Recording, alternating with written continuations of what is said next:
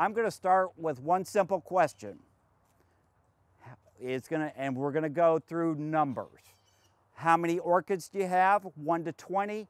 Raise your hands. Okay. As I go up in numbers, drop your hands, but raise them up. All right. 1 to 20. 20 to 40. Keep them up. If you're up at 40, keep them up. Okay. 40 to 80. 1, 2, 3, 4, 80 to 100. They're both Orchid Society members. Okay. All right. 100 to 120. 180. Wow, girl, you've really gone up. You've got to catch up. I've got 600 at home. I'm running out of room. Actually, I'm out of room. All right, with that in mind, my job is to educate you and get you where you have 200 orchids. Every one of you, I hope, walks out of here with an orchid today. Orchids are really interesting. Most people know that they grow on every continent, but what? Antarctica. It's the only continent on this planet that does not grow orchids. Okay? Obviously they can't because it's frozen solid. There is an orchid for every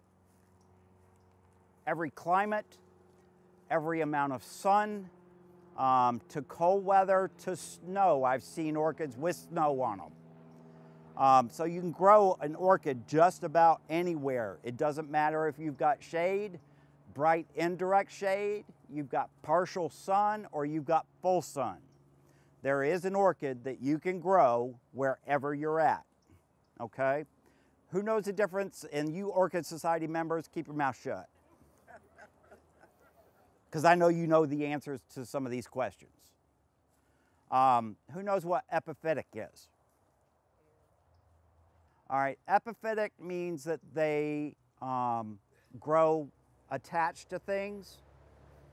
All right, who knows what parasitic means? Parasitic means that it actually is attached to something and it is taking nutrients from that item. It's like a tick with a dog. A tick, climbs onto a dog and a tick is sucking the blood. Orchids are not parasitic. They are epiphytic. All they are using the items for is to hold on to survive. Orchids typically, most orchids are typically epiphytic. There are some ground species that actually do grow in the soil. Most of them are either mounted on bark or on a tree or on rocks. We have seen at the Orchid Society, we've had a couple of speakers come in that have done presentations in South America where we've seen orchids growing on bare rock faces, where there are indents, where all the detritus and sand and dust and stuff settles down in that little hole, and the orchid will grow in that section, out in full sunlight. Okay. Now, how many of you grow Phalaenopsis? How many of you know what a Phalaenopsis is? Phalaenopsis is the moth orchid.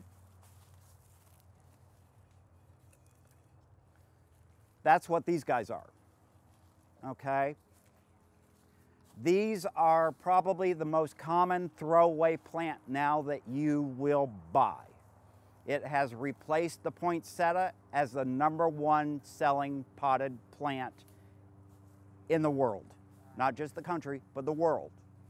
They are growing so many of them and mass producing them. It used to be that you would have a name tag with each one of them. Now they're just growing them for you to put on your coffee table or kitchen table. Enjoy them while they're going, and then once they're done, a lot of people will either throw them away, give them away, or they'll try to re-bloom them. My goal with you guys is to get you to keep them, regrow them, and then bloom them out again. So these are not throwaways, unless you get one of those blue dyed ones at Home Depot. They're throwaways. That blue dyed orchid is going to be white next year. Does that stuff hurt the plant? There's debate on that, whether or not it does or not. We're not sure whether or not that dye chokes up the veining or arteries in the plant.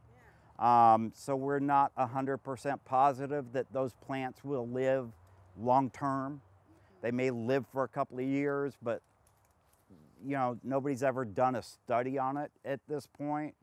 Any of the serious orchid growers treat them like the plague. But you have to remember that they're a novelty, like the dyed carnations in high school. It's a novelty. So if you like the colors, go ahead, buy it. It's not going to be that color next year. It might be a little tinge to that color, but it's not going to be that color next year. What they do is they actually put a hole in the flower spike while the flowers are all in bud. As the flowers open up, there's a little ampule that they clamp onto that hole, and it's clamped onto the flower spike. And as the flowers start to open up, it draws that dye into it, and it dyes the flowers. How many of you water with ice cubes? Raise your hands nice and high. Don't do that. If I catch you using ice cubes, I'm going to use ice cubes on you. All right, let's talk about that little trick about ice cubes. What temperature does ice melt at? 32 degrees. Do you like 32 degrees? I don't. These are tropical plants. They don't like cold water like that.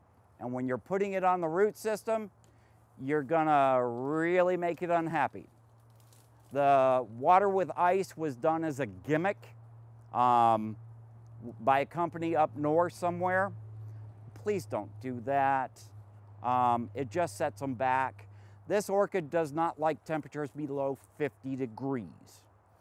You're now putting 32-degree water on it. It doesn't make any sense. If you're gonna water these, put them in the kitchen sink, fill up the pot with water, let it sit there for 5 minutes, then go back through, put water in it, fill it up again, and let it rest. Okay? That's the way you water these guys inside the house. You do not sit there and take them outside and spray the whole thing, especially if they're white flowers. What happens with that is you get little black dots on the flowers. How many of you seen white phalaenopsis with little black pencil dots on them? That's a fungus. And that's from getting the flowers wet when you water them. So, you know, I'm gonna cover that, and I'm gonna tell you how to water these guys first off and easily.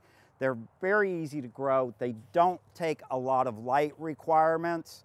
They will live indoors and do just fine.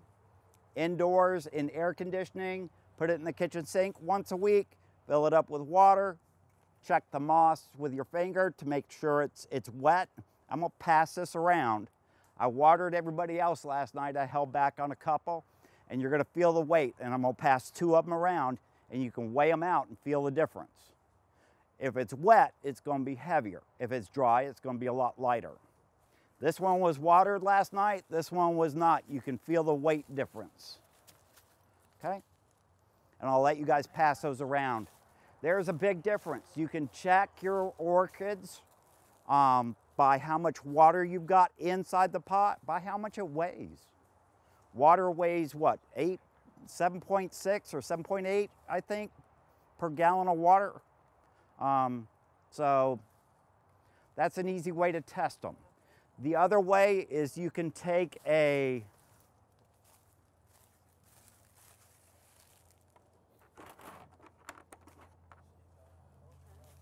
number 2 pencil, freshly sharpen it, and you can actually insert it down in the pot. If it comes back out clean and dry, it's time to water it. If it's coming back out with stuff on it and it's a little damp, wait a couple of days. What's the #1 killer of orchids? No, you're right. It's water. So, people, who said that? Me. You're right. You're actually right. It's people. Don't be, guys, with orchids, don't be afraid to try new things. There's all kinds of neat stuff out there. You just have to kind of look for them. But they're out there. I'm always trying new species and different types just to see if I can grow it. I can't tell you how many I've killed. While working with John Odom down in Fort Pierce, I've seen John walk out to an orchid bench and pick up a plant in a pot, a 6-inch pot, bring it to the potting area, throw it in the trash and go, well, that was $10,000. So, if we can kill that stuff, so can you. It happens, especially to a serious collector like John Odom. So my intention is to get you guys interested and get your hobby going a little bit. What I want to talk to you guys today is the different varieties, types of orchids that we have here at the nursery now. We brought in some new stuff this week. I got a couple of fresh shipments in. How many of you have seen what we in the Orchid Society call bag babies? Everybody's seen these bag babies at all the other stores, the big box stores. Okay, that head grower over in Sarasota is the man that grows these. This plant typically at a show is going to cost you anywhere between $25 and $30. These bag babies are $18.99. Typically some of this stuff is $25 to $30 at a show. These things are great value. Now, my job is to bring them in and see how I can do with you guys to sell them. But the nice thing about these, you go into the big box stores, you look at all the orchids, there's no name tags on them. Every one of these plants has its name. You can take that name on your cell phone and Google it. A picture of that flower will come up. There are some great finds in this stuff. One of our people here yesterday raided the boxes yesterday and took home a Susan Fender's cinnamon stick. That orchid down at Odom sells for 50 bucks in a 6-inch pot. She paid $18.99 for it.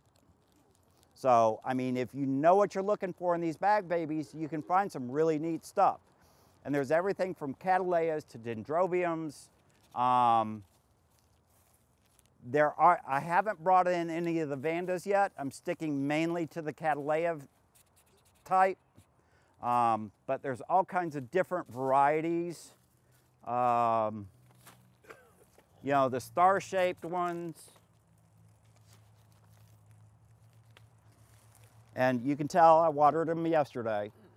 She's still dripping. And that's the problem in the big box stores. Nobody takes care of them. They sit on the rack and they dehydrate. The encyclias. Everybody knows why this area is called Orchid Island? Anybody know? The wild orchid in the trees, on the oak trees, is Encyclia tempensis. And it was originally named tempensis because it was discovered originally in Tampa. But this is another species of Encyclia. Like I said, there are orchids that bloom in every climate, in every type of sun. There's also orchids that grow at different times of year, or that bloom in the different times of year. The Encyclias are in the middle of the heat during the summer, when most of your cattleyas are not blooming. So these guys are little heat monsters. They'll bloom their hearts out in June, July, where most of your cattleyas are either going to bloom January through April, typically. And then if they're going to bloom another time in the year, it's going to be somewhere about October through November, December. So, if you're looking for stuff, just look to some of these. Do the research on the tags. Pull the tag up, Google it. You'll find some neat stuff in these bag babies. I am an avid collector of these things. I will go to the stores, and when I see the pallet sitting in the store, I break it open and I get yelled at by 2 different employees when I do it. So, and actually, there's one down here that's going home with one of you that when I caught it,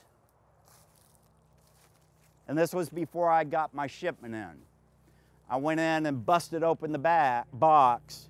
I had 3 different employees that day yell at me. "You can't have those yet." I'm like, "Watch me."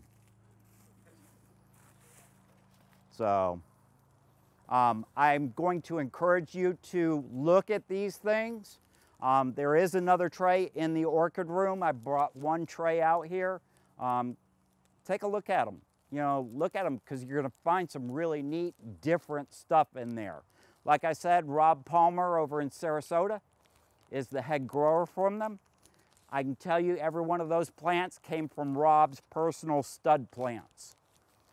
So they were developed at his greenhouse, and then the babies were shipped off to China, grown out, shipped back, and they're finished out and sold in these bags and shipped out to you guys. This is Florida Orchid Growing Month by Month by Dr. Martin Moats in Miami. In this book, it will go month by month, and it will tell you what you should be doing with your orchids. If you can't get a hold of me, you can get a hold of this book. The book is $29.95. It is a Bible. You know, I've been growing since 1995. I still find myself going back to this book and double checking myself. This is an invaluable tool. When Dr. Moats wrote it originally, I think he sold out the first publication within 2 years. And I'm not sure how many books he did, but this is an updated version. And it's got some more information on what to do during hurricanes and cold snaps. So there's new information in this book that's actually pretty incredible. So if you're new to growing orchids, I would highly suggest you pick this book up. It is such a great tool. Now I've been peddling this book through the Orchid Society, through some of the shows, and everybody that's bought it has just said thank you. That thing helped me out so much. So it's a good book. If you guys want these, I do have a stack here. If I run out of those, I do have more in back. So just ask us, we'll get you one. There's some more in the orchid room also. I can't recommend a better resource for new orchid growers in the state of Florida. Most of the orchid books that you're going to find out that are published are for people in the Northeast or in Europe. The climate is completely different here than it is in those areas. So that book addresses all the issues that we have to deal with, okay? Inside some of these bags too, you're gonna find different types. There are dendrobiums, cattleyas, encyclias, usually renantheras, which is a type of vanda type plant. So do look at these things, look at the header card. It's gonna basically give you a rough idea of what the flower's kind of gonna look like, but also Google the name on the tag, because that Google will pull up the picture of that flower every time. What I want to cover now are the different types of orchids. Everybody knows what these guys are. Yes? Nope, not a cattleya. Papapedalium, or what we commonly refer to as a lady slipper. Okay, how many of you know this is not an orchid? It technically is not an orchid. It's classified as an orchid, but it technically is not an orchid. Lady slippers are a lot of fun. They're a little more care. They require a more even water application. They do not like to dry out real hard. What happens, and I'm going to use somebody's plant as an example. Hide your head, I see you. What happens is these orchids on the roots have really fine hairs. If those fine hairs dry out real hard, the plant goes into decline and typically dies. That's what's going on here. Unfortunately, it got too dry. The fine hairs dried out and it's struggling. It looks like it's trying to pop new roots up on the side of the stem. That's what I think it's trying to do. I'm not sure what that is. When you water these guys, keep them evenly moist, not sopping wet. You will rot the root. Now, unfortunately, the grower is shipping them to us in sphagnum moss. I would not recommend keeping these in sphagnum moss. The grower grows them in sphagnum moss so he can go through water once a week or once every 2 weeks, and that moss will just stay wet enough. For you at home, I would recommend that you move it into a orchid potting type soil mix. Water quality does matter too. Real quick, let me ask you, how many of you have well water? Okay, how many of you have a water softener? Do not water your orchids with water softener water. It's got salt in it. It will kill your orchids. If you can, set up a rain barrel where you can collect rainwater or use city water. Do not use water from a water softener. The extra salt will kill your orchids. It will kill ferns too. So if you've got ferns and you're having problems with it, that's probably what's going on. We did bring in for the first time some intergeneric oncidium types. These guys do extremely well in bright indirect light like you've got underneath this oak tree. They do fabulous. They also do extremely well mounted onto the side of a palm tree. So they'll do really well that way. These especially love to grow in a basket in moss. What is that one again? It's an oncidium. So, and in that book, it'll go through the different types too and tell you how to grow them or how they like to grow better. Oncidiums, bright indirect light, great plant. As they get bigger, will produce a myriad of flower spikes. Just really neat. Cattleya, Cattleya, Cattleya, cat, the queen of orchids.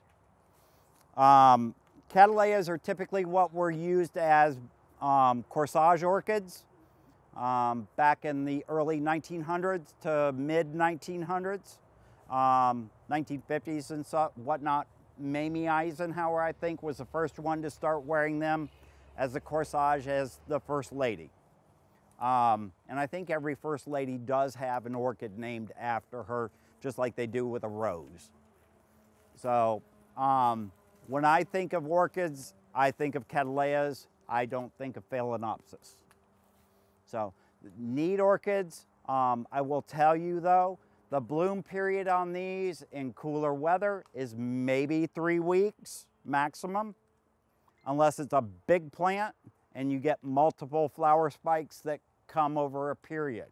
But once the flowers open, you're gonna get about 2 to 3 weeks out of them during the cooler weather. If it's blooming in hotter weather, maybe 2 weeks.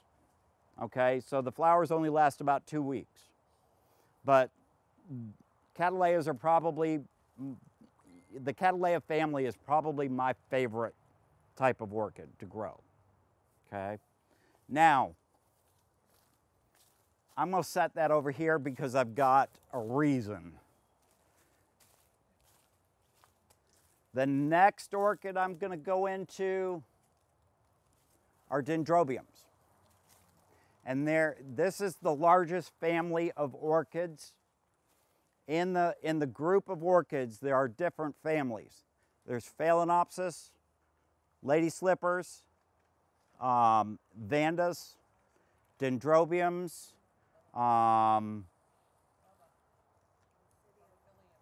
bulbophyllums. There's all kinds of varieties, but the dendrobium family is probably the biggest and most diverse.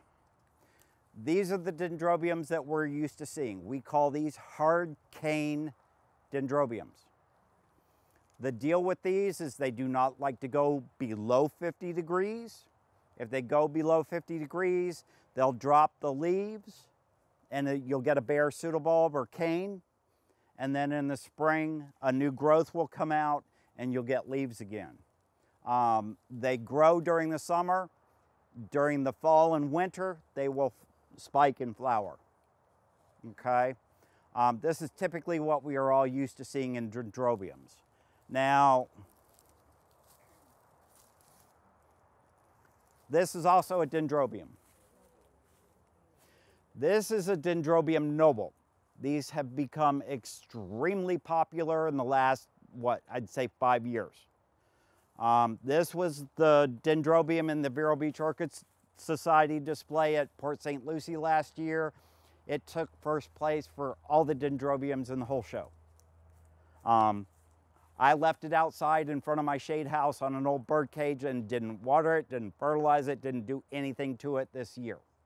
Did nothing to it. Sat in that little pot and it's blooming its little heart out. I brought it in, every week, a couple of times a week. I've been trying to do like mini classes for the staff here to start bringing them up to speed with orchids so they're a little more comfortable with it. And I had this hanging up front. One of our guys up there had a customer that picked it up. She brought it to the register. He tried to sell it for 20 bucks. Luckily, I was there to stop him. But the hard cane dendrobiums, great plant, easy to grow, great for putting out in the landscape. If you acclimate them, they will take some full sun. Now, if you're doing full sun, you want to do morning hours for full sun. Try to limit the middle of the afternoon. Everybody, how many of you have palm trees in your landscape? Okay, you know the difference between self-cleaning palm trees and like the cabbage palms. Self-cleaning palm trees are your Christmas palms, foxtail palms, royal palms, stuff like that, okay? That's where the frond and the boot completely fall off and peel off and you get the gray trunk. I like to do them on those trees. I don't like to do royal palms because when that boot comes off, it'll dent your car. So if it falls on the orchid, it's just gonna tear the orchid up. But I will do them on foxtails. I will do them on Christmas palms. I'll do them on Phoenix robelinis. You can do them on robelinis. You can do them on the dwarf robelinis, the pygmy date palm, especially with the little miniature phales. They'll do real well. Okay, now the next section I'm gonna go to are vandas. And I brought a couple of different varieties.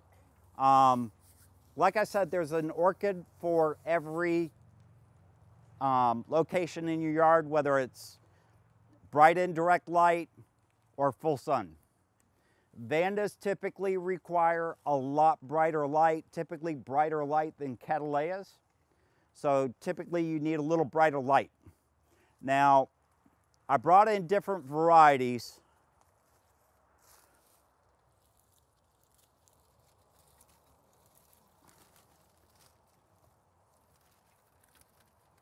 To teach you guys about the physiology on vandas with light. All right, let's think about a leaf as a solar collector.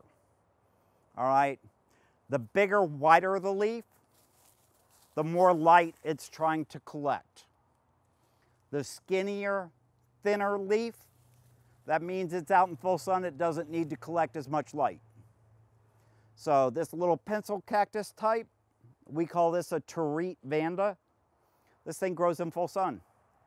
All day long, it's on the south side of my greenhouse and it cooks all day. Absolutely roast, even through the summer. These things grow in full sun. Now, with that being said, everybody's used to growing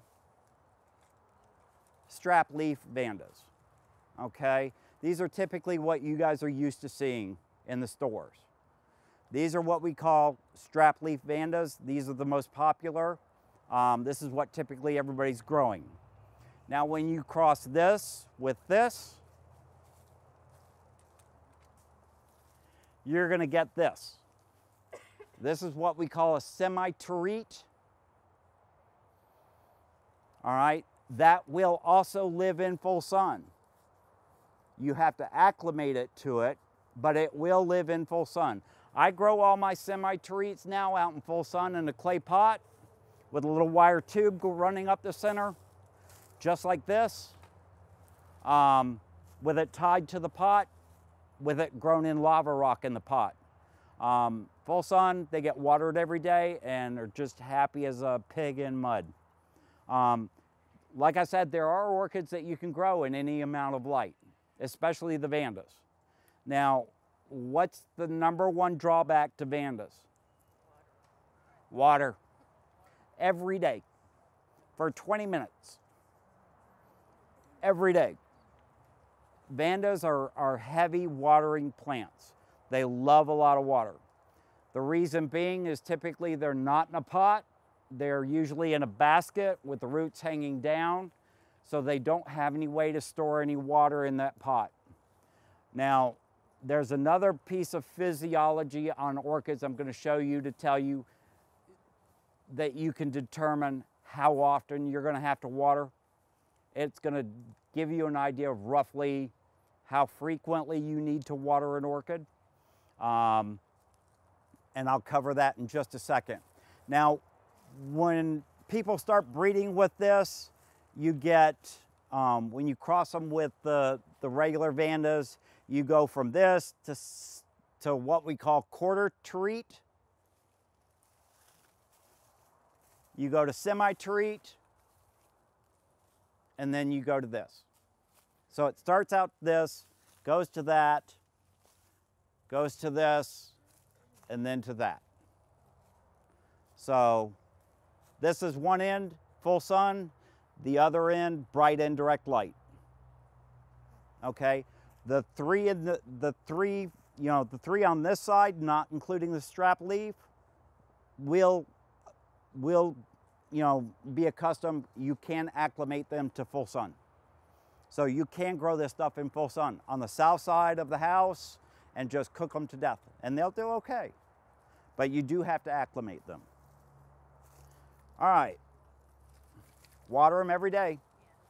For about 20 minutes, I sit there and spray them. When you see the roots on these guys, the roots are white. Once you spray them down and water them, the roots are going to start turning green. Once the roots are green, then they're actively taking up moisture. No. If you only have one plant, yes. If you have multiple plants, no. If you've got one plant that's got a disease or a fungus, and you put it in a bucket of water to soak up water, you take it out, you put it back, and then you take the others behind it and put it in that bucket of water, you just gave everything behind this that had a problem, its problem. So I don't recommend watering out of a bucket unless it's just one plant. Okay, and usually let them sit in for about 5 to 10 minutes, take them out, because they're going to be fully hydrated at that point. They're not going to absorb any more, and then just put them back where you're going to grow them. Okay, now I brought in a couple of examples today of my favorite orchids. Oh no, I didn't talk about Evelyn. How many have heard the story about Evelyn? The first orchid I ever bought. You guys have heard about it. I know you've heard about Evelyn. All right, the first orchid I ever bought, I bought from Ritter Orchids up in Orlando. This is 1995. Ritter Orchids at that point was on Orange Avenue just south of downtown Orlando. I used to go there on my days off and hang out and talk to Tom. It's where I've learned a lot of what I know was watching Tom. You couldn't pry information out of him. You had to watch him do it to get it. The first time I walked in the front greenhouse, his wife Evelyn worked the front and did customer service. Tom took care of growing the orchids. So I walked in the front greenhouse and I saw this wonderful, huge vanda, 14 flower spikes on it. It's right around Valentine's Day. And I walked in and I looked at it, I said, "Is that for sale?" Evelyn looked at me and said, "No." I said, "Okay, do you have any others?" "No."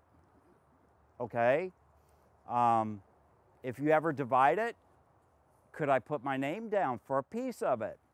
"No, I'm never dividing that orchid." Evelyn used to tell everybody Tom was the mean one. Bless Evelyn's heart. Unfortunately, about 6 months after that, Evelyn was in the yard mowing the lawn, had a heart attack and passed away. I showed up in the nursery one day, that big orchid with 14 flower spikes on it hanging in the middle of the front greenhouse was gone. I turned around, looked at Tom, I said, "Where'd it go? What happened to it?" "Oh, we took it down, chopped it up." I said, "What?" I said, "Do you have any?" He goes, "Yeah." This is it. Ever since, I've had this since 1995. It always blooms for Valentine's Day. It's a little beat up. My greenhouse got too hot this spring. But this is the first time it's put out 3 flower spikes. So apparently it liked the heat a little more than I thought it would. But it always blooms for Valentine's Day, and you know, I've still got it. This is the first time I think I've ever brought it to a talk. So no, you can't buy it. Yeah, they're real light. I mean, I have really light shade cloth with clear plastic over my shade house. I put as much light on my orchids as I possibly can. Okay? Now, I told you about vandas with light. I did not talk to you about the dendrobiums with light. The hard cane, another good one for putting out in the landscape. With full sunlight, if you acclimate it. The Dendrobium nobles, like I said, have become very popular. I recommend that you grow these in a plastic pot in sphagnum moss, not in bark. Grow them in full sun. The only thing is, the more sun you're growing it in, you're going to have to water it more frequently. Now, to get it to bloom like this, there's a trick. You abuse it. You literally, in October, you stop feeding it, you stop watering it. If it's hanging outside, it gets rained on, fine, no problem. Do not put orchid food on this during the winter. And I stop in October. Okay? Now, I didn't follow my own advice. All my other Dendrobium nobles are inside the greenhouse. They've been getting fed all along. They don't look nearly this full. So these will do very well out in the landscape. They're actually suited for our climate. They like cold weather. So if we're going down into the 30s, you don't have to haul this sucker inside. You can leave it outside and it will enjoy that colder weather. Yes? You stop taking care of it in October. When do you start back taking care of it again? Good question. All right, this is what we call soft cane, Dendrobium noble. The thing with these is when it grows out new canes with leaves all over it. In October, when you stop fertilizing it, you stop watering it, all the leaves fall off. They do that on purpose. They go dormant in the winter. Until you get flower spikes, actual buds, not just the flower spike coming out. You have to have defined flower buds on this before you can start feeding it again.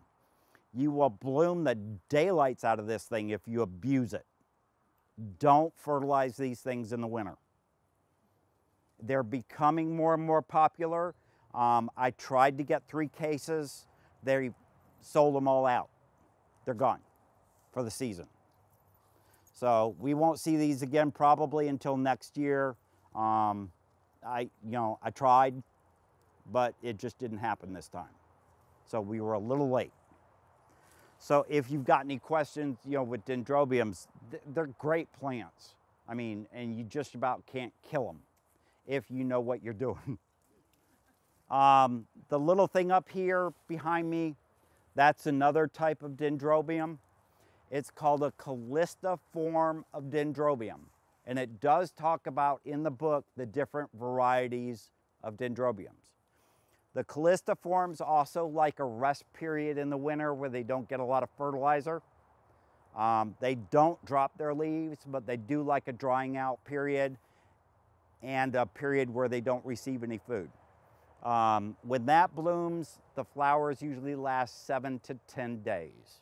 That's it, and it's done for a year. Okay. We haven't hit, well, I brought in a couple of different things. I brought in the Terete Vanda. This is typically how I'm growing my Terete Vandas. In a plastic pot with a little wire tube around the bottom of it, with the cuttings attached and potted up with lava rock. I grow them out on the full sun, south side of my greenhouse. And this was probably the smallest one to bring in. I've got a couple that are probably this big around that I couldn't fit in the back of the truck to bring in for show and tell. This other monster back here is the smallest one I've got. The other two are 8 and 12 feet. They wouldn't fit in the truck. One's leaning across the top of my lemon tree. That is, I believe, Ann Black. It is in the Vanda family, full sun, grows really great, has a neat looking flower. It's got one spike on this one so far that I can see. I think I've only got one spike coming on this one. The big one at home has 13 flower spikes coming out on it right now. So I can't wait till that blooms. Another orchid that'll grow in full sun. These are the types of orchids that do really well around the base of a palm tree and that will attach to a palm tree if the boots are cleaned off. If you're ready and willing to water them every day, just spray them down. They'll do great out in the landscape. Wonderful orchids. Now, the one thing I didn't talk about yet were the Schomburgkias. I'm a Schomburgkia, freak. Just, if I can find something that's got Schomburgkia in it, I'm buying it. That's what the majority of my collection at home is, and there's a reason for that. Schomburgkias will take full sun. They're hardy. You just about can't kill them, and they'll grow like a weed here in Florida. Schomburgkias are these guys. Those flower spikes aren't even half grown yet. Some of you have heard the story, there's a house out on the island off of A1A on Fiddlewood that has one of these in the center of an oak tree. Like this oak tree goes up and divides. They started one off down at the bottom and it went up both branches. It's as big as our dumpster out back. When it flowers, the flower spikes are about 20 feet around the diameter of the tree, and they're just everywhere. The house that was on that lot was just torn down. They're building a new house. That gentleman actually sent the Orchid Society an email, and I had to go out and talk to him and educate him, tell him what it was, how to take care of it, what to do, what not to do. So it's a really neat orchid. It's been up there since 1955. It's handled all the freezes, the hurricanes. It has gone through heck and back, and still, it's like a Timex. It took a licking and kept on ticking. It just keeps going. Great plant. If you get a chance, come up and feel leaves. They're like cardboard. Insects don't typically affect them like they do the other orchids. So they're great landscape plants. The only drawback with these is on the Schomburgkias, at the base of the pseudobulb, there is a little hole. and you will find that ants will go and nest up inside the pseudobulbs.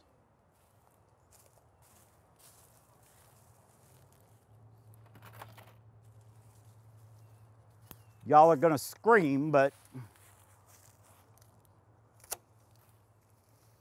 they're actually hollow on the inside. And the ants will nest inside them. That's normal. Schomburgkia. Schomburgkia, I believe. Now they've taken that group of orchids and divided it into two classes. Schomburgkias have gone into Myrmecophila. Myrmecophila now are the ones with the hollow pseudobulbs. Lalias, which are also Schomburgkias, some Lalias, which is another form of Cattleya, does not have a hollow pseudobulb. So there is a difference. Okay. Now, the reason I'm showing you the Schomburgkias is because a lot of people will take them and hybridize them with a standard Cattleya. When they hybridize them with a standard Cattleya, instead of getting a real tall flower spike, if I don't beat myself up with it, they get a shorter flower spike with a bigger flower. Schomburgkias typically have a kind of a funky shaped flower to it.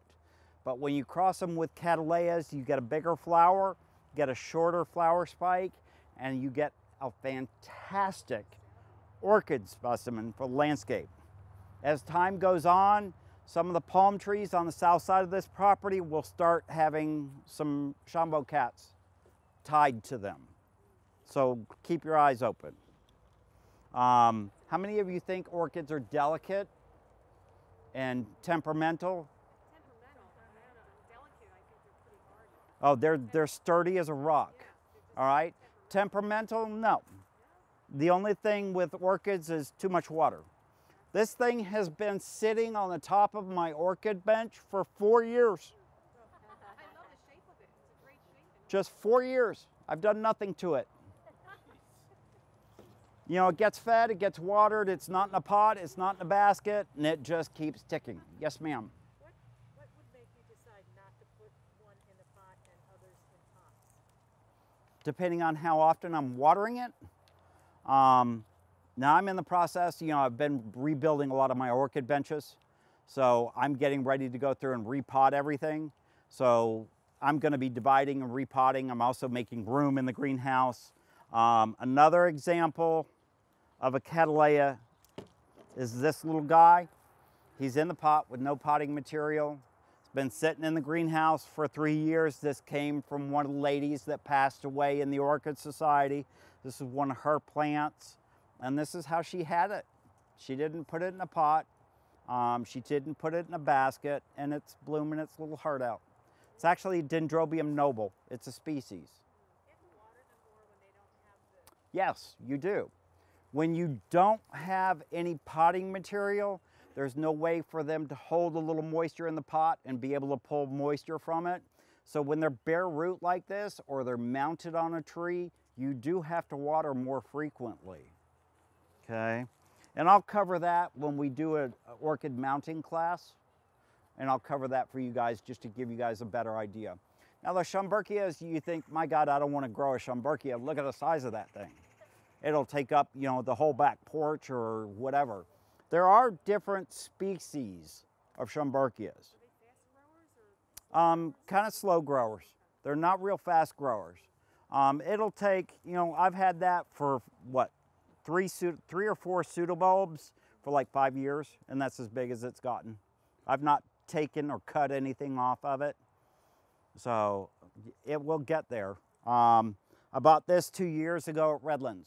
Put it on the piece of wood. It bloomed for me last year, and I've got one flower spike coming up out of the top. It'll be about 2 months before I see flowers, but it is coming. This is actually Yeah, it is Alba purpurea. They've renamed it Thomsoniana variety Alba purpurea.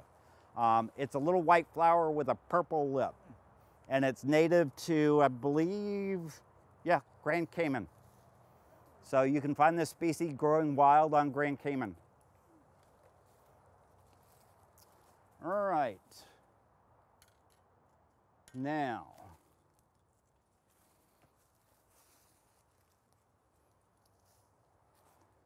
we've talked about everything there. I want to talk to you about potting.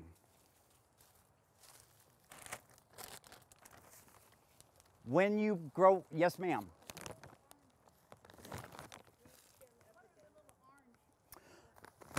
Those are epidendrums. Those are what we call the poor man's orchid. Actually, when orchids started arriving, they didn't just, people didn't go to South America, discover these orchids in the landscape, started taking them and growing them. When they were going to South America to collect plant samples, they would crate them up, pack them in crates, and to use for packing material, they would take the orchids off the tree and pack them in the boxes to hold the other plant material in place. Well, they would open up the crates, bring them out. Every once in a while, one would flower while it's inside the crate. So they discovered,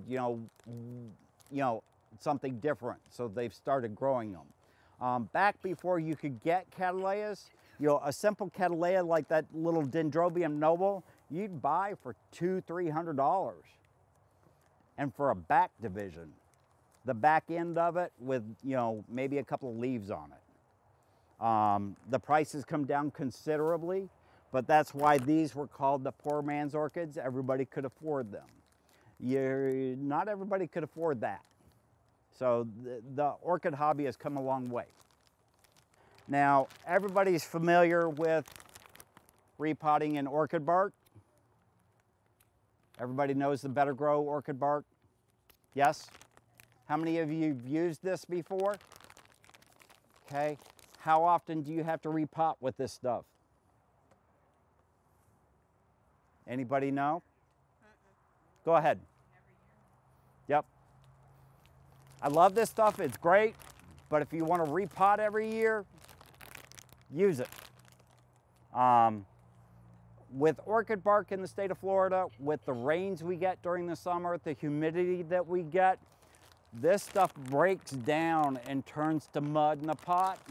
And what happens with the orchids when the pot doesn't dry out is the roots rot. And that's when the plant starts to go into decline. So you have to repot and put them back into fresh mix.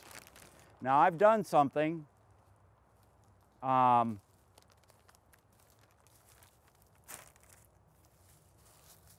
brought in a new mix. Where is it? Where'd it go?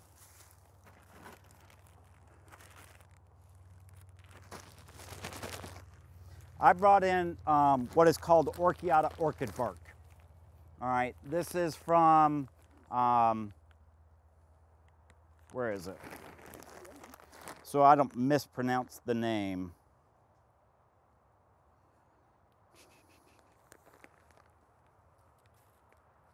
Okay, it's an orchid bark that comes from New Zealand first, but it's a specific type of fir tree, and it's Pinus radiata bark. The nice thing about this stuff is it does not decompose and rot like the other stuff. Say you buy one bag of that and you repot your orchids, next year you're gonna have to buy another bag and repot. The following year you're gonna have to buy another bag and repot. The following year you're gonna have to buy another bag and repot. This, you can go up to 7 years without repotting. No, it's not volcanic, it's actually orchid bark. It's tree bark. You literally do not have to repot as often as you do with the other orchid barks. This stuff is wonderful. I brought it in. It will save you money. It will save you time. I'm shooting myself in the foot on my sales on the other stuff. but I'm educating you and making less work for you. Orchids, when you grow them in a pot, the bark usually breaks down. It is recommended that you repot if it's in bark every 2 years to sweeten that mix up so that when you water it, water goes through it and doesn't sit in there. Like I said, the #1 killer of orchids is water. So if those roots don't have a chance to dry out, they're gonna rot. This will allow those pots to drain out without breaking down. And you'll find that with the other bark, as time goes on, it actually turns to almost like a dirt compost type mix. And it just stays wet, it never dries out.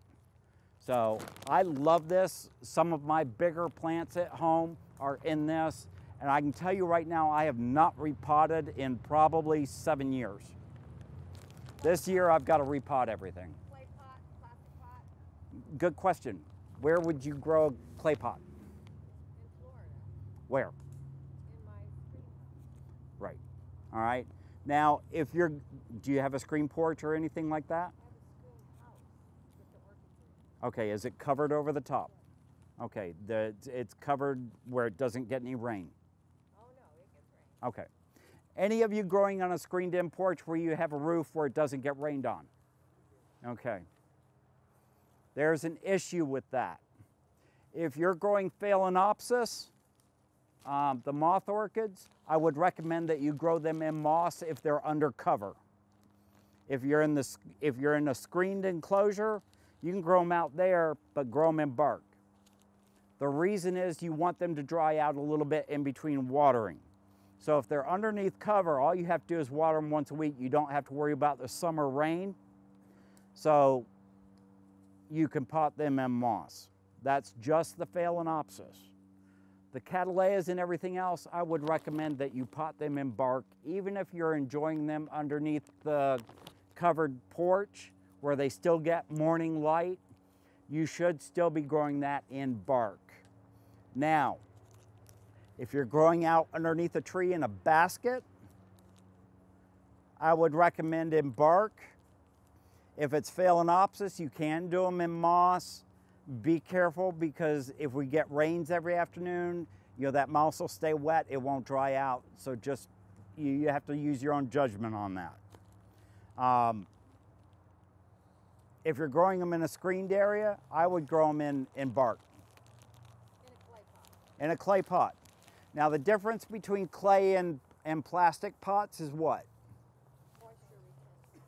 Right. Plastic pots retain moisture. They don't evaporate through the side of the pot. A clay pot is porous. It will actually wick. And I'm gonna pass this around. I'll let you guys look at this. I will start down on the end. This is the super size. This stuff is wonderful. I use the super size myself because it's a bigger, chunkier bark. It also is easier to use in the baskets because it doesn't fall through the basket. You may have to put a little bit of screening in the bottom to hold it in, but typically it's a better bark. It's a much better product. We actually had an orchid grower named Paul Storm that specialized in the Shambo cats, the Schomburgkia and Cattleya crosses, and the Schomburgkias. And he turned everybody onto it. He was the first person to start selling it and promoting it, and it has taken off like wildfire. The only problem with that is before now, the only places you can get it is Orlando or Miami. The Orchiata orchid bark. And I carry it in the big bags, 2 different sizes. There's a super size, which is a 3/4 inch to 1 inch bark chunk. And then I carry a power size. It's New Zealand, so they're gonna name everything a little bit differently. They also carry it in liters instead of gallons or pounds. These are 40-liter bags. The sizes on them are either super or power plus. Now the little bags are just straight power, which is a smaller orchid size.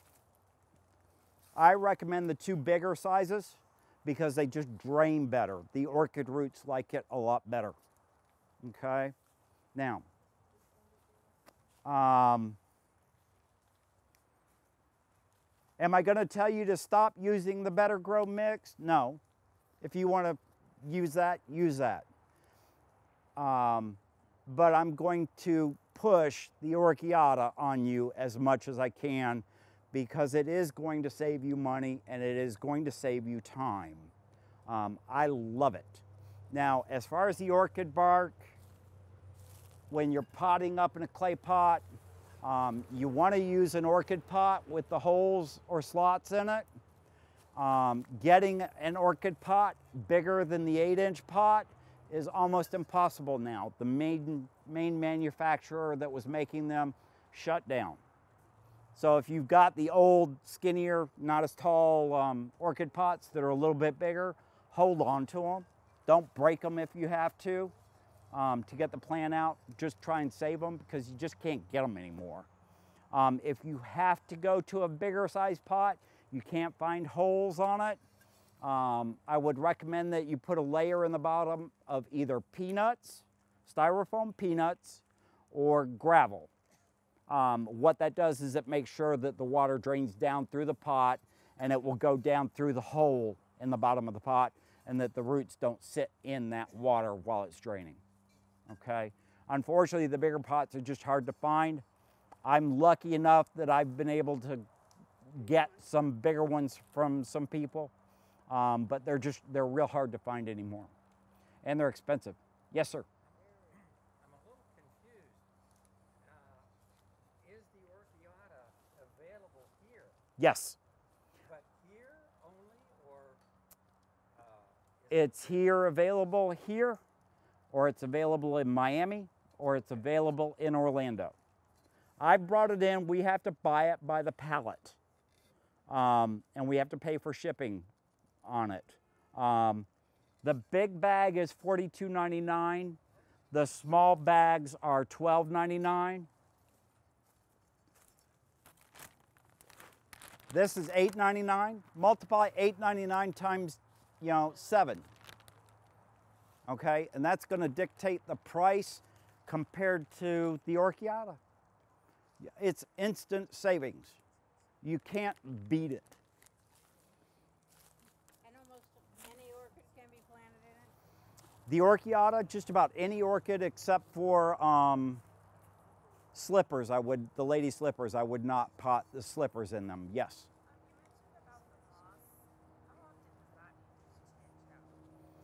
Good question. You're the only person that caught that.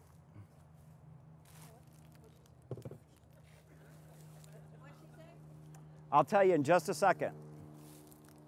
Okay, just like bark, with the humidity and the heat that we have down here, especially with the rain, everybody uses sphagnum moss for your phalaenopsis. Okay, this you have to get wet first.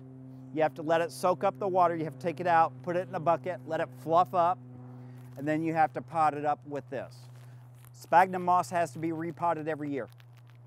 It decomposes and rots in the state of Florida. Now up north, if you go north for part of the year, up north it'll last the whole year without a problem. Down here in the state of Florida, this stuff rots almost in a year.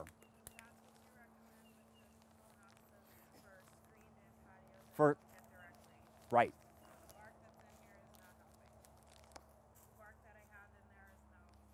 Not helping. Hold your plant up. Hold it up. Yes, that's the way. Hey, look, if you guys bring in plants as examples, I'm not making an example of you. I'm helping you guys to learn. Hold that sucker up. All right, see how the leaves are all drooping down the side? Yeah. They're not supposed to do that.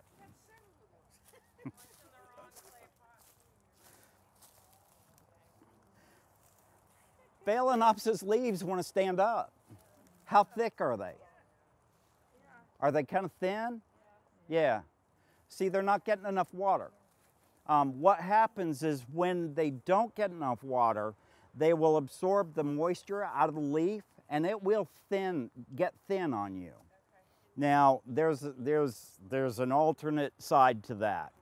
is if you're overwatering it and the roots rot off of it, it has no way to absorb water, so it's going to thin out again until it produces new leaves or new roots.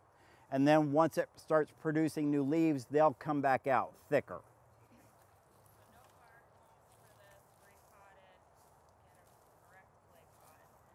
Right. Well, if you're going to grow it, under cover, I would recommend putting it in plastic and then tucking it down in the clay pot for decoration. Oh, okay. But keep it in plastic. It'll help hold that moisture in a little bit better for you. Okay. Now, I want to talk about fertilizers, and then I want to talk about some pesticides and fungicides. Yes? Real quick, clarify, Phalaenopsis only in moss, the other ones should not be in moss? I don't recommend growing anything else in moss except for the Dendrobium noble. The Dendrobium nobles you can grow in moss in full sun here, but because those are super fast growing during the spring, you can water them every day and they're just going to love you because they're out in full sun. I recommend growing them out in full sun. Now, if I took that plant, and I bought it at a nursery, I took it home and shoved it out in full sun, the leaves are going to burn on it. That's not an issue with Dendrobium nobles because in the fall, all the leaves are going to fall off of it anyways. So to acclimate into full sun in this area, you want to be doing it January through the end of March. We're kind of pushing it now. We're midway into March. We're coming into April. We've already had extremely warm afternoons. The sun's getting a lot brighter. You can see my face is red because I've been in full sun for the last 3 weeks. My nose is peeled twice. Just like me, the orchid's going to do the same thing. On the Dendrobium nobles, like I said, if you do burn the leaves on it, don't worry, because in the fall, in October, when you stop feeding it, fertilizing it, they're going to drop all their leaves anyways. They're designed to do that. They're supposed to drop their leaves, okay? That'll help you with those guys. Dendrobium nobles, we used to see them, I would say about 15 years ago. Everybody would buy them, they'd take them home, and they would kill them because they would continue, and they'd never get any flowers on them because they would continue to water and fertilize during the winter. A friend of mine down in Fort Lauderdale grows all of his stuff on the east side of the house in sphagnum moss in full sun. He took one of these Dendrobium nobles that he bought in a little 4-inch pot, took it home, grew the stinker out, took it in for AOS judging down at Flamingo Gardens in Fort Lauderdale, and had 380 flowers on the dang thing. He walked in, the AOS judges all went. Now he's in the judging program because of that. So they figured out he knew what he was doing. John's a good friend. He knows what he's talking about with dendrobiums. He does run a dendrobium Facebook group. It's Dendrobium Species on Facebook. I am one of the moderators for that group also. I usually stay to the background and I let John pretty much run it. If problems pop up, I interject, but I try to stay off of Facebook as much as possible as I can. But some of the orchid groups are really good. There is, if you're new into orchids, there is a group called Newbie Florida Orchid Growing. There's also a group called Florida Orchid Growing. There are some people in Florida Orchid Growing, they're just egomaniacs. Yeah. So that's why I've stuck with the newbie group. It's a much more polite group. Some of the more advanced growers around the state that are in Florida Orchid Growing are not very polite or kind if you show a picture. So they can be bullies. There's nothing worse than an orchid grower. Dog breeders. Oh no, dog breeders have nothing on some orchid growers. No. So the newbie Florida orchid growing is a good group. You can get some good advice from it, but you've got me, so what do you need them for? So what I want to talk to you about is fertilizer. How many of you feed maybe once every 6 months? Stick your hands up. Once a month? Shame on you. All right. I have a watering system at home that's called a fertilizer injector. Every time I turn my water on, I have a fertilizer concentrate that gets sucked up from a barrel and gets injected into the fertilizer line or the water line. So every time I'm watering, my plants are getting a little bit of food. I'm pushing my plants. You guys at home, all right, should be fertilizing at least once every 2 weeks. I would prefer that you fertilize once a week. But sometimes life gets busy and hectic and you forget. So there's a couple of ways around that. Where to put them? There they are.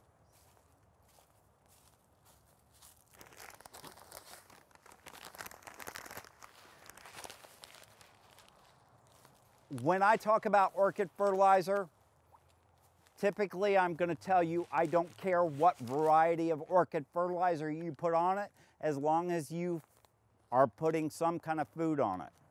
When you look at these plants, whatever they're potted in, whether it be bark or sphagnum moss, lava rock, whatever it is, there's no nutritional value inside that pot. You have to put a water-soluble fertilizer on your orchids. Now, if you're lazy, yes, I'm looking at you. If you forget to water them sometimes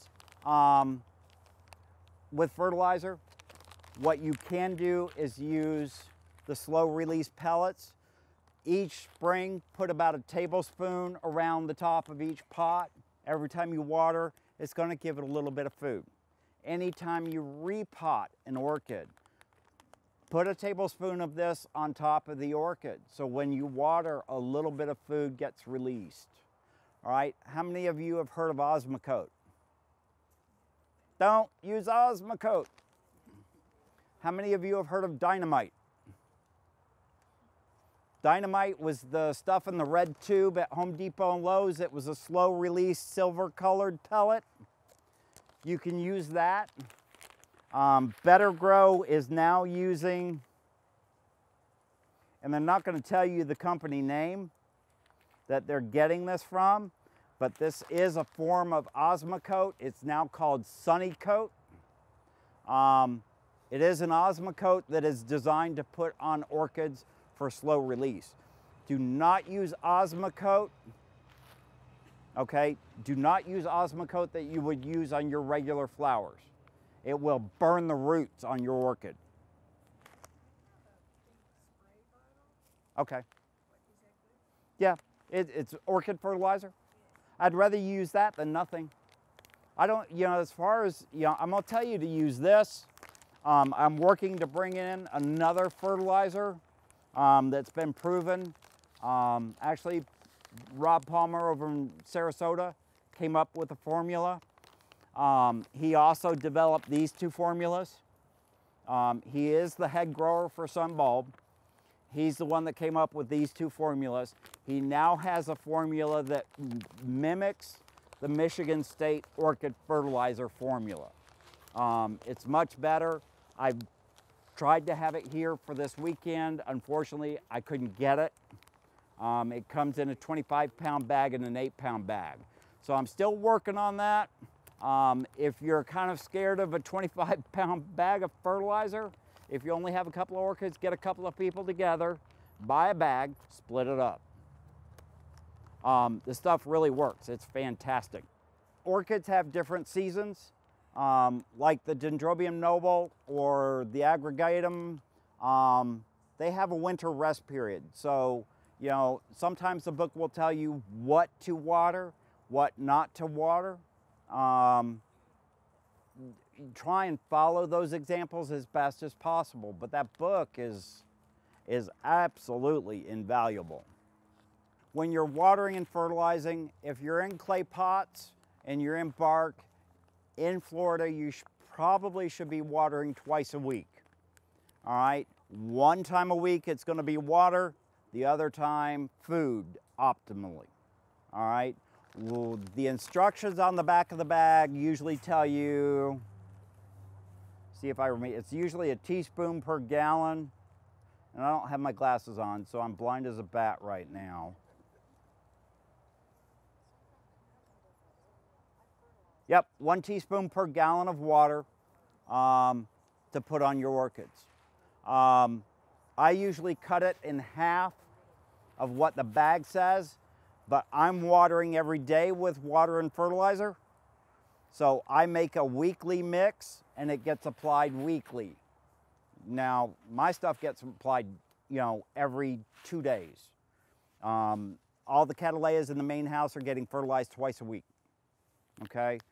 This, if you're at home once a week, is perfect. Now, the thing with this is you're gonna see 2 formulas.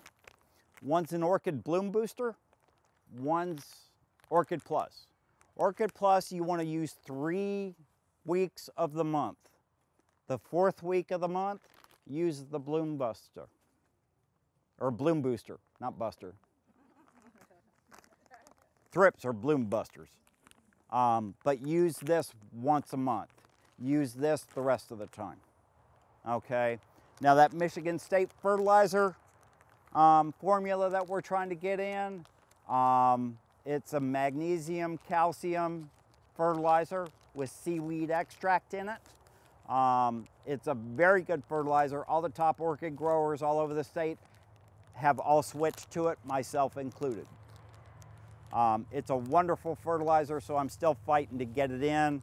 With their open house this weekend, they kind of dropped the ball on getting a hold of us so we could get that stuff here. Now, here's the kicker. How many of you know the old fertilizer plant out on 41st Avenue? Just up from the Sheriff's Department? Guess where all this stuff is made? But I can't buy it here in Vero Beach. So it's all made up right out here on 41st Avenue at the old Miracle Grove fertilizer plant. This stuff too. This stuff goes out across the country and around the world. It's all made here in Vero Beach. It just gets shipped out to Better Grow in the middle of the state, and then it gets distributed worldwide. It's one of the best fertilizer supplement or fertilizers that you can use. There is a company called Jack's, Jack's Classic. We do usually carry that. We are back ordered. We can't get it right now. For some reason, it's just been crazy. How many of you have new orchids? You're potting them, you're trying to get the roots established. It's the best thing you can use to get your roots established on an orchid. It's liquid seaweed. It's iodine. It's kelp, right? It's kelp, seaweed. Yep. It's one of the best additives that you can add to your orchids to help produce new roots. I just got this in. I ordered it in the gallon size and this. Unfortunately, all I got was a pint size, but for you guys, the homeowner with a small amount, this is probably the right bottle for you guys. For me, it's the gallon size. Through water with your fertilizer. Just follow the instructions, add it to your fertilizer mix. You can put it on with your fertilizer. You can mix them both together. It's not going to hurt a thing. All right? If you can stand fish, liquid fish, go ahead. If your neighbor's cats love you, don't. All right. We've covered fertilizer. When you apply fertilizer, the the plant's dry, you mix up your fertilizer spray, say in a pump up sprayer, you mix it up, you shake it up, you pump up the sprayer, you go to spray it on the orchid, what happens? Kill it if you spray it on the orchid directly. No, it won't kill them. It just runs right through the pot and right out through the bottom and doesn't stick on the plant. Okay, with orchids, you want to try and keep that fertilizer on the plant as long as possible. How many of you are familiar with, and I know you two are, because you've heard my talk before, heard the term spreader sticker? Okay, who knows what a spreader sticker is? It's soap, all right? It's just like you taking a shower and washing your hair. Every morning when you take a shower, you wash your hair. If you don't rinse that residue out from the shampoo, it's in your hair, okay? The thing with any fertilizer, any pesticide, or any fungicide, use a spreader sticker. What happens is that spreader sticker absorbs that chemical, either the pesticide or the fungicide or the fertilizer, and it sticks to the plant. It doesn't just, you know, you pour it on the orchid, it waters right through the pot and it just doesn't get absorbed. It actually leaves a residue on the plant so that it actually has a chance to absorb it, okay? I always will recommend a spreader sticker every time you put a fertilizer, a fungicide or a pesticide on your plant. Now, this you don't have to worry about putting it on a plant and being in full sunlight. Okay. The only time that you need to be careful about any pesticide or fungicide or something like that is if it is an oil-based product. All right. If you're using something like neem oil, be really careful, especially in Florida. You will fry your plants like an egg in a cast iron skillet. If you go back in the orchid house, when you walk in, right where the orchid house is, the box that they shipped us, we have 3 Vandas that came in with heat burns on them. And you will cook your orchids like that. So be careful with any type of oil mix. I'm going to recommend that you use the horticultural spreader sticker, which is just basic soap. I use Palmolive. I used to, I've got a couple of friends that use Dawn. I don't like Dawn. Dawn is great for washing your dog if you've got fleas. It kills fleas on contact. It also strips all the natural oils. So it strips the natural oils off the plant. Just like you take a pot, put it in a sink full of water, and the grease starts floating up. You put a drop of Dawn in the top, and the grease just goes away from it. Does the same thing to a plant. So when you mix Palmolive with an oil base, it emulsifies it just like a salad dressing and makes it incorporate, so it will spread and stick. Now I use this in my fertilizer mix. Yeah, because I'd be going through a gallon of that every 2 days, the way I spray. Usually about a tablespoon to a gallon of water and fertilizer, okay? And that's on regular soap. If the plant has been sitting dry for a long time and you've forgotten to water it, it's hard as a brick, yes, water it before you fertilize or put a pesticide or fungicide on it. She's bringing up a point, okay? I have gone to Palmer, Ritter, Odom's, Jim Roberts, Martin Moats, Robert Fuchs, all in Miami. You can ask each one of these experts the same question. You're going to get a different answer from each one of them. Find somebody that you know that is growing orchids well in your area. Pick their brain. Now, one of our guys here likes to use the term probe their brain. We are not doing alien experiments. Ask questions. How many know what the stupid question is that you will ever ask about an orchid? Exactly. All right. I started in 1995, didn't know the first thing about an orchid. I looked at it, said, I'm going to kill it. Now, how many of you know what no-see-ums are? Every one of you should have your hands up. and I mean every one of you. No-see-ums are thrips. Thrips are these little itty-bitty grains of black rice that fly around and suck the living blood out of your plants. They're vicious little critters. They have a little rasping mouth that sits there and scrapes the top of the tissue. Then they come back and drink the fluid that's coming up from the plant. They will blast a flower on an orchid in a heartbeat.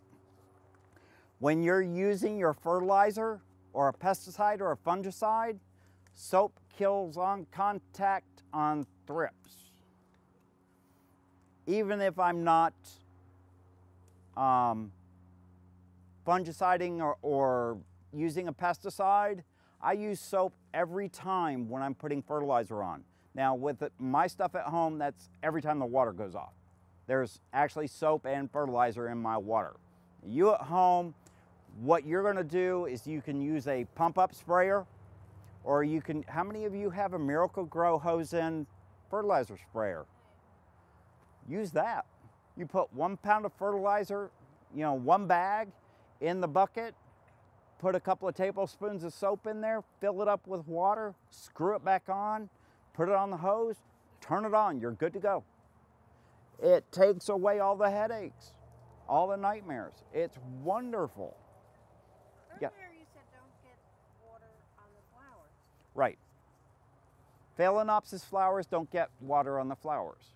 It causes that botrytis little pencil spot fungus, especially on the whites. It doesn't so much on the colors, but it will do it on the whites in a blink of an eye, just like that. Only one not to get wet? I strongly suggest on the phales not to get the flowers wet. The cattleyas and stuff, it really doesn't matter. Okay. Now, these guys have been out in the landscape all winter, not been brought in the cold. Flowers are a little beat up, but they were stuffed in between 2 citrus trees, and I just let them grow. Now, I didn't turn the fertilizer system on them all winter because it was a little bit cooler. They were not growing as fast, so I held back on them. And you can see some of the damage on the flowers from thrips. It's just, thrips are, it's a never-ending battle in Florida. So you're gonna fight them. One of the best tools that you can use is just basic soap. Nobody realizes that. Tom Ritter used to run around with a big vat, like a dumpster, that he had on skids that he would drag up and down with a tractor that had a pump mounted on the front of it with a hose, and he'd drag it into the greenhouse. He'd sit there and take that vat, fill it up with water, dump 2 bags of fertilizer in it, and dump 2 big bottles, and you're gonna laugh at me, I can't find it anymore, is Whisk laundry detergent. Is a basic spreader sticker. And he'd sit there and mix it up in the tank before he'd go through and spray it on all his vandas. That man could make an oak tree bloom a vanda flower. I'm not kidding. We lost Tom 2 years ago, unfortunately. I think Tom was like 98. The man could grow any kind of orchid. It's just amazing. One of the best growers I think I've ever met. Most of the stuff that I've learned through the years came from a basic knowledge I got from him. Okay, now pesticides. I've told you one way to handle some insects without having to go to pesticides.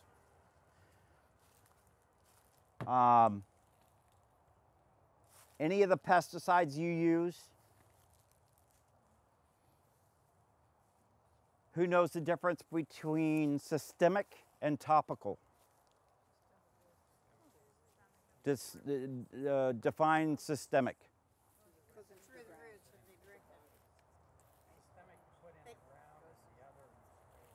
Okay, no. Goes into the ground and comes up through the roots. You're halfway right. So, systemic means, it doesn't mean that it goes into the ground. Systemic means that it gets absorbed into the tissue of the plant. Topical means that you just spray it and it goes onto the top of the plant and it doesn't get into the tissue of the plant.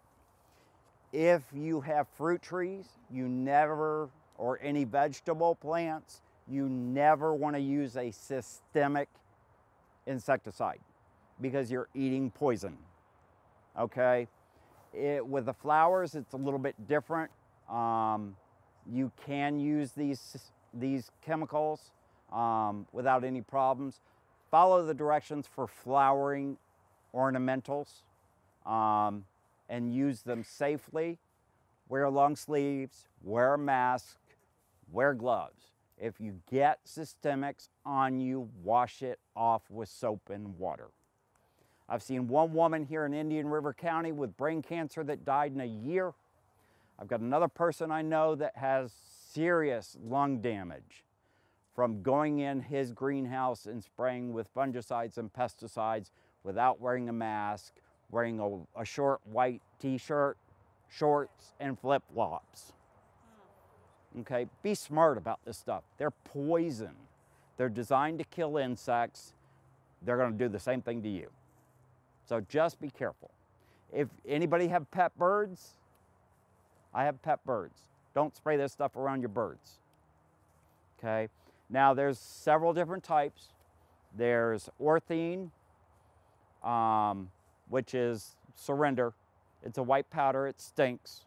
Once you open the can, you put it in your garage, you're gonna smell it in the garage when the garage has been closed up for a while. Orthine is what everybody uses. The chemical name is acephate. It's what they use for fire ants. It does a wonderful job of killing thrips. Okay, I like it, it works really good, but I'm also very respectful and careful with it. Everybody knows what malathion is. Everybody's heard of malathion? Okay. You can use malathion. It is extremely stinky. You're going to smell it. It's just malathion. It is a topical. It is not a systemic. So it doesn't get sucked into the tissue. So you can use this without having to worry about it getting absorbed into your skin. Still wash yourself off with soap and water, but be mindful of that. Now, I do have the high yield systemic insect spray. This is a different chemical. This is imidacloprid. How many of you seen Bayer insecticide 3-in-1 stuff in the big box stores? Same chemical, it does the same thing. This is a hose-in sprayer, so you don't have to do any mixing. You can probably open it. I'm not sure if you can open this up or not. If you really wanted to, you could probably open it up, add a couple of tablespoons of soap to it. It may not be necessary with it. I'm just fussy. I like to add soap to everything, so I usually don't use a hose-in sprayer. I have a sprayer or I run it through my fertilizer system. This is a imidacloprid. It is systemic, so it does get sucked into the tissue of the plant. Now, any of the systemics, you can't just put it on one time and expect it to work. You have to put it on twice, all right? And that's usually about every, 10 to 14 days apart. You need to do that double dose, just like the COVID vaccine. You've got to have 2 shots for it to work correctly, okay? That way it builds up enough in the tissue of the plant so that if insects do come, like scale or thrips, it will kill them off and they won't continue to feed on the plant, okay? That's basic chemical, all right? Now, if you're scared of the pesticides, we do have a couple of options that are natural. Anything that's made with pyrethrin, which is made from chrysanthemums, it's a natural insecticide. You can use that. Neem oil is a natural. I am going to recommend that you stay away from neem oil because it's an oil. This time of year, as it starts getting hotter and hotter, you will cook your orchids if you put neem oil on your orchids. The organicide, if I remember correctly, this is like garlic, and I forget what else is in here. Sesame oil. This does have oil in it, so be careful with it on your plants, on your orchids. Yes, ma'am. Insecticidal soap work? Insecticidal soap will work. Sometimes some of these insects are a little more stubborn, and insecticidal soap won't typically do it completely. It'll help, but it won't solve it completely. Now, if you've got an orchid that you've noticed, you pick up a leaf and you see some mealybug or scale on the bottom side of it, put it on a cotton ball, wipe it off. Rubbing isopropyl alcohol. How many of you see orchids crawling up the flower spikes on your orchids? Ants. Sorry, ants crawling up those flower spikes on your orchids. All right. Typically, don't worry about that. What they're doing is they're going for the honeydew or the syrup that the flower forms, and they're going up to get that to drink, and they're going off. Now, watch it on some plants. Make sure that they're not carrying around little scale or mealybug, because they will farm scale and mealybug for the honeydew that insect emits as a byproduct. It's actually their urine. Because the ants will farm them for that honeydew. Just be careful that the ants aren't carrying around little insects on your plant. Do I worry about ants on the orchids? No. Like I said, my stuff at home is getting soap on it, so I pretty much keep the ants out of my greenhouse. Occasionally I'll see some, like if all of a sudden we have a really bad rainstorm and the ground really floods out, you know, be careful, because you'll see fire ants will crawl up and nest inside your orchid pots. If you see that, just douse them with soapy water, they'll get out of there. So anything will do that. Fungicides, how many of you have heard of liquid copper? Okay, do not use liquid copper on your orchids. Do not use copper anything on your orchids. It kills dendrobiums, it kills catasetums, it kills bromeliads, and there's another couple of varieties of orchids it does kill. Copper does not kill cattleyas, but it will kill other varieties, bulbophyllums, catasetums, dendrobiums. It will kill them. So you need to use a different fungicide. There are several different ones that you can use. And we do carry all three. I try to make sure that we have them all in stock on a regular basis. Thiamil, $12.99 for a little bottle. This is going to last you a lifetime. It's a white powder. When you mix it up with your water, do not breathe the powder. Make sure it goes in the water. If you have to, wear a mask while you're mixing it up. Shake it up, add your soap to it. Probably one of the best fungicides that you can use. Anybody here have Vandas? You've heard of Thai crud? I know you have. Thai crud is a really infectious type of Vanda disease that gets like little, like elongated diamond, like, what's the word I'm looking for? Striation, no. Kind of like an indentation. It's a rough, like callus on the leaf. When the Vandas get that Thai crud disease, you have to strip the leaves off the Vanda until you have leaves that don't show it anymore, and you have to spray this. This is the only thing that will control Thai crud with Vandas. And in Florida, they're really susceptible to Thai crud. So if you get one with Thai crud, get it away from the rest of your plants. What's the #1 spreader of disease with orchids?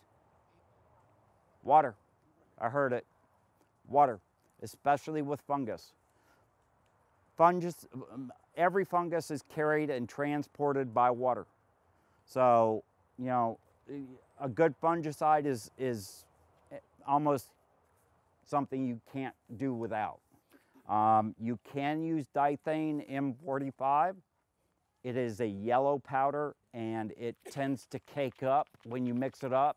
So when you're mixing it and spraying it, you have to shake it up in the bottle or the sprayer to make sure that it's mixed up and you know, mixed up into the water.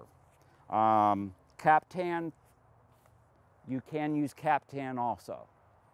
So it's another one. Now, as far as systemic goes with fungicides, this is your systemic. These are your topicals. So this is the one that's going to do the most good. And usually before the beginning of our rainy season, which is typically May, I've hit my orchids at least twice, usually in May before the rainy season hits. Because you know there'll be days where we go day after day after day after day, it rains, and that's when fungus starts showing up. That's when rot starts showing up, okay? I spray fungicide on mainly the plant itself. You can spray it on the flowers. It's not gonna really do any good.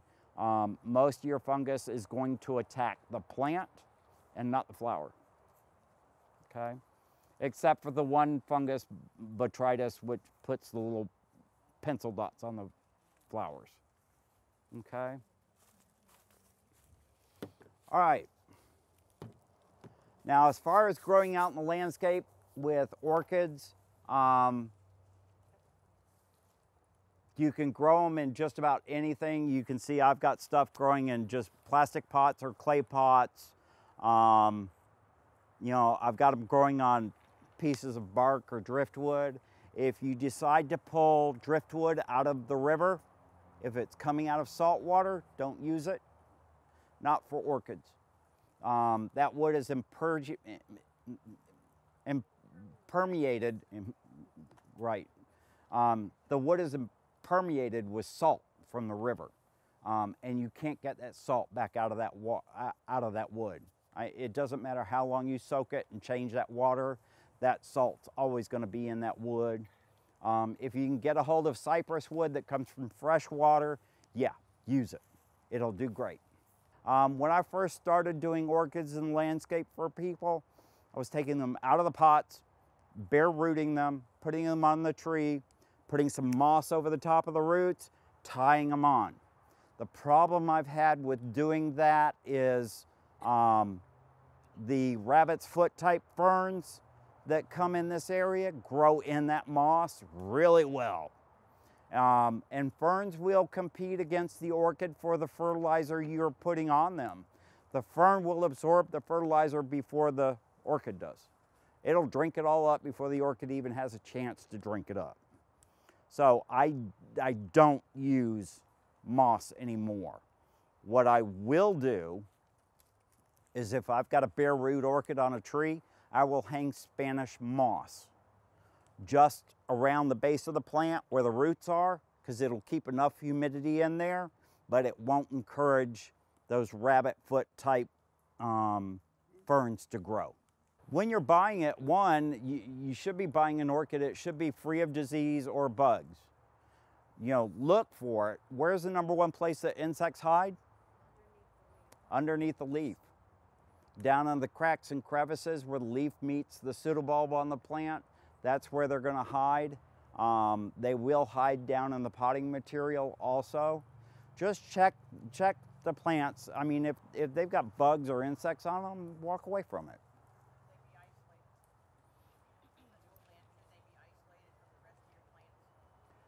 You don't have to. It's recommended that you do.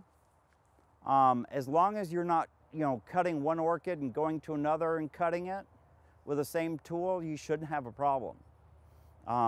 If you're buying clean, disease-free, healthy orchids, you shouldn't have a problem putting it into your collection. So, you know, there are growers out there that do have problems with weeds in their pots. That's unfortunate. You know, typically when I go to a grower and I see weeds in the orchid pots, I'll bring the plant home. I'll keep it away from everything else. I'll enjoy it while it's in flower. Once it's done flowering, I pull it out, I repot it, I change all the potting material, I wash it off, make sure I get any weed seeds off of it, and I repot it and I put it in my greenhouse. So I made the mistake one time of going to a greenhouse that had weeds in his plants, and I started bringing a couple of plants home, didn't repot them at first. All of a sudden I had a bloom of weeds in all my pots, and I didn't have weeds before. So Yeah, you know, if you're going to, and you're going to find some of the really big growers just can't keep the weeds out of the plants. They just have too many plants. They don't have enough staff. They can't weed them like we would normally. Now the orchiata bark, you know, you can see I've got mix made up from home. I mix in sponge rock with it. I mix in a little charcoal, and I mix in the clay pellets just to make sure that I have really good drainage. I like to water a lot. Obviously, with my sprinkler system on an automatic system, I want to make sure that my stuff drains really well. You don't need to do that as long as you're judicial about watering your plants. When you're doing it, you know, pick the plant up, weigh it, feel how heavy it is, and we'll go, you can judge how much you're watering it by that, okay? Possibly. Orchids, when you pot them, don't like to be over potted. So if you were taking a plant in a 4-inch pot and you said, okay, I want to repot this and I don't want to have to repot it for a long time, and you step it up to this, you're going to kill this. It's called over potting. Orchids like to be a little root bound. They like to have confined roots. No, I wouldn't. What I would do is, you know, if this had to be repotted, I would go up to the next size up pot. You know, once the plant gets a little bit bigger, you'd go up to the next size up. Okay, you wouldn't jump up to the next size. You know, you go just to the right next size. Okay, and you know, never overpot. So if you would like to stay, you're more than welcome. I will be more than happy to teach you about that, and we'll go from there.